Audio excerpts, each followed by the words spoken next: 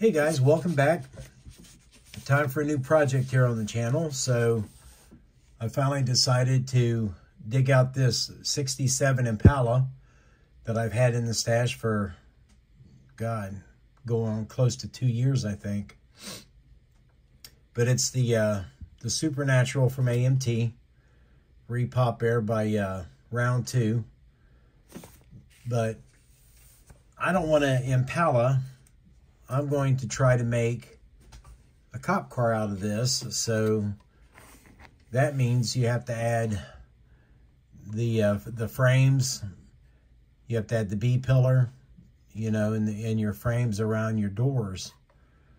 And I've already got that accomplished. I put on new rain gutter trim on it because what was on there was hit or miss. Some of it was sharp as a razor and some of it was not even there. So I just went in and sanded it smooth and used some 30 by 30 on that, and then rounded the edges over a little bit. Not a whole lot, but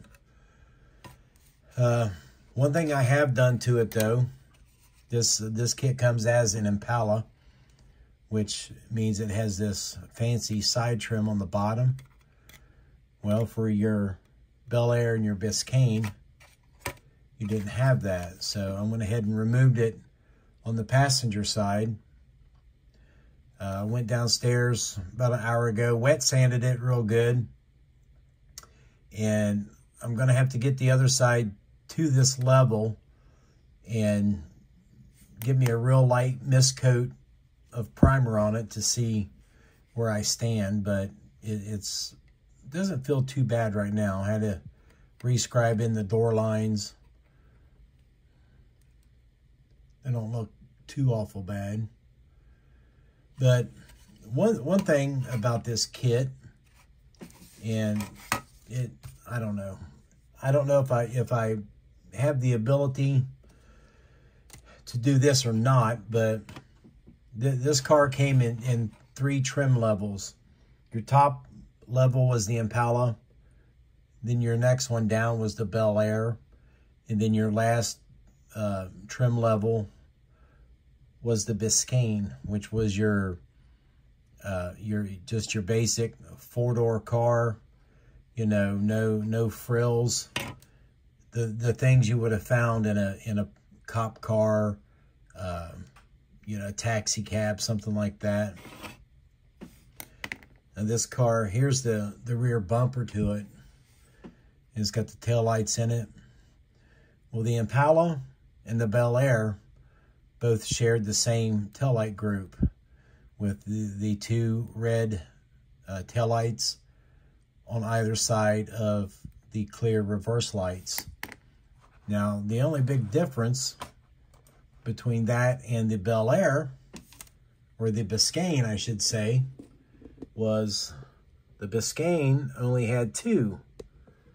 And let me set this tripod down and we'll talk about that for a minute.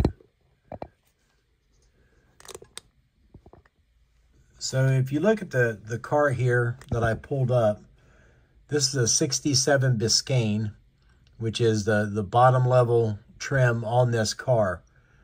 And you'll notice that you have the bumper and then your taillights sitting right up above it.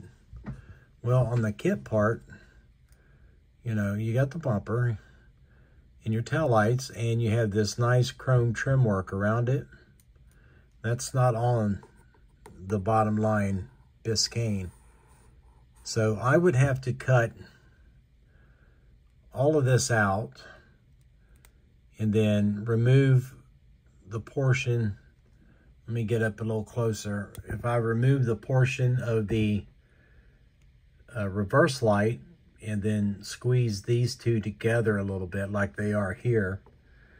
I mean, it looks simple enough to cut this out. Cut it right through here. Just trim all that off. Then cut the tail lights out.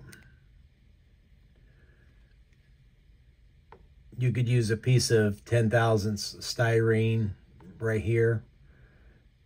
Shape it in there. And then just glue these two ends separately. I mean, it wouldn't be an absolute ton of work, but if you start cutting on this and you make a mistake, then I think you might be in trouble. I do have the two-door version in the closet, but I don't know if I want to maybe waste my time and sacrifice that just for a bumper if I happen to screw this one up.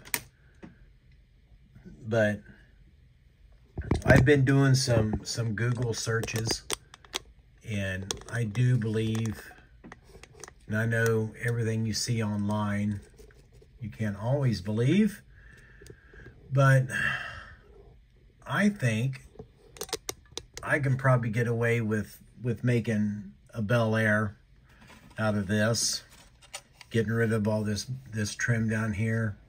Back up a little bit more. Get rid of all this trim like I've done on this side. And, you know, I'm not going to be cutting any doors open or anything. This would be a real good kit. It'd be similar to the van I just finished. Most of the details will be on the body. Of course, it does come with a nice engine and a pretty detailed frame and body. So we'll be able to do some good detail work on that. But this is going to be our next project here on the channel. And right, wrong, or indifferent, that's what I'm going to build. A 67 Bel Air cop car. I don't know what agency I'm going to build yet. I need to sort through my decals I have, see what I got. Excuse me, see what decals I have, and then get online again and see if I have something that matches what I can find online for 67. But I was gonna do a Wisconsin car, but I only have one set of decals, and as you can see, they're stuck on this one, and this car kind of took a dump on me. I wound up using parts on it on other things, so, you know, it is what it is. But this is what we're going to be doing next. I hope you guys watch, and hopefully I'll have something more to add to this tomorrow. So until then, I'll see you in the next video.